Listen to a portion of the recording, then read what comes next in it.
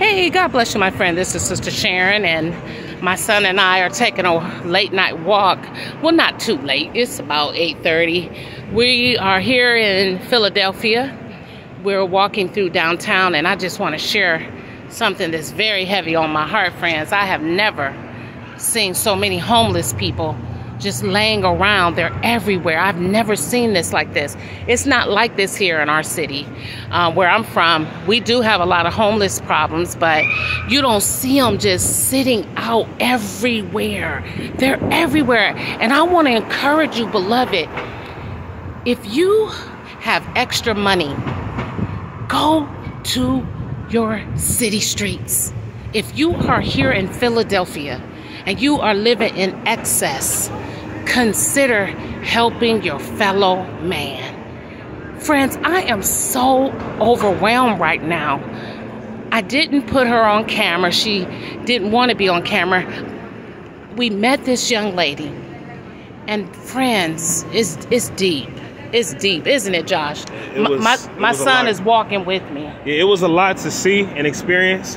A lot of these people are so far away from their humanity, and you can see it in their eyes. And it's very unfortunate because we're so close to being able to help these people, and a lot of people just don't. And it only takes a couple seconds to see how they're doing and what we could do to just give them some type of push so they can have hope. Exactly. Yes, they're everywhere, friends. I've never seen nothing like this. Now, the street we're on it's like a little, I guess you would call this like a little Chinatown. My son's getting his dinner.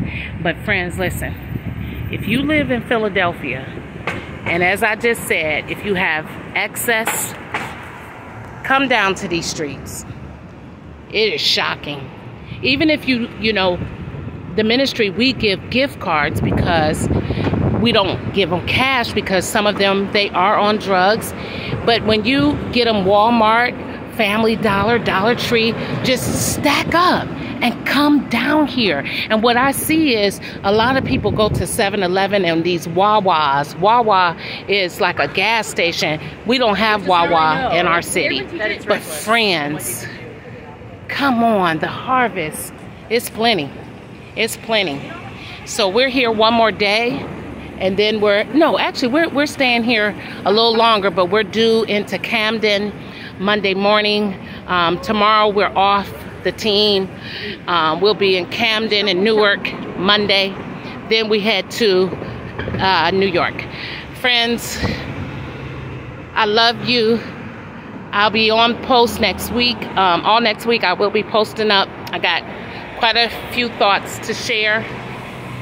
And until then, Josh, say goodbye. Yes, y'all have a good one.